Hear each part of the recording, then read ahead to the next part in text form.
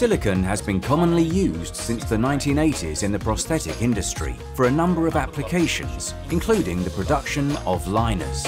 What happens when a shear force, like that generated inside a prosthetic socket during ambulation, is applied on a pure silicone surface? Due to the high coefficient of static friction of pure silicone, the shear stress is transferred to the skin of the residual limb. This stress leads to redness, irritations and blisters in patients with sensitive skin and poor vascularity. Alps, thanks to its expertise, has created a new silicone liner with improved friction characteristics without using any additives. The surface has been modified and now is covered in micro craters that reduce the coefficient of static friction. You can see how the new Alps silicone slides more easily against the surface compared to regular silicone.